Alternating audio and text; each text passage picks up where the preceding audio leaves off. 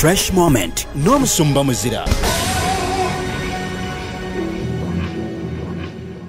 Abantu 12 people Katonda abasisinkanye mu kiro kya the Lord leero has encountered with you tonight. agambye batekebweko He has amafuta said let them be anointed ku nsingo zaabwe. on their necks. Abo abakyalidde abantu He 12 has mubaleete visited them. 12 people. Bring them here. mubaleete. Bring them here. Togenda kuddayo kuwangulwa mulabe. You won't lose to the enemy anymore. N'oyo eyakuloga And the one who bewitched you agenda kulaba ettendo lya Mukama. will see the Lord's praise. 12 12 people. weebale omwoyo mutukuvu Thank you, gwasigadde Holy Sinza Spirit. Mukama. The rest of you worship the Lord. Njagalira Katonda omuyinza w'ebintu byonna. Love God the Almighty. Alina kyakola He's kati. doing something right Alina now. baaswaza He's gy'oli. shaming some people before you. Sinza Katonda omulamu. Worship the living God. Musinze ye yekka. Worship Him alone.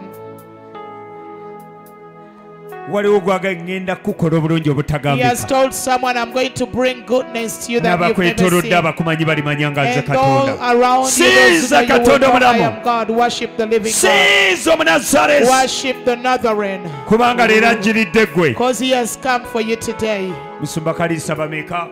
Pastor Kalisa, how many now? Bawedde.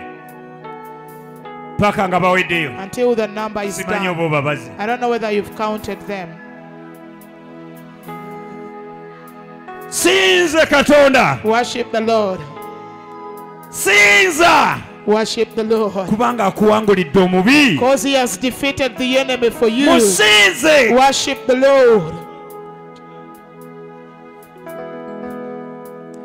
Kubanga akuggiddewo eddogo. Because He has removed witchcraft. Musinze ekiro kya leero Worship kubanga the Lord asinga. tonight because He's above, He's mighty. Abantu 12. 12 people. 12 12 people.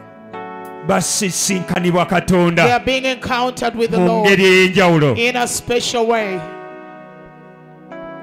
Waliwo omuntu gwaga nzize nga nkukyalira There is someone is telling, I've been naye visiting nga you always, tumanyi. but you didn't know me. Sinza Katonda. Worship the Lord.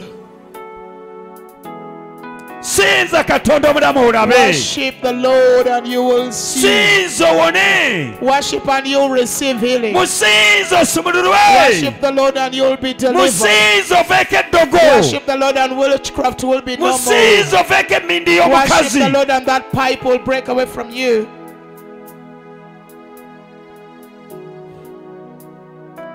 Musinze. Worship the Lord. Musinze. Worship the Lord. Fresh moment n'omusumba Muzira.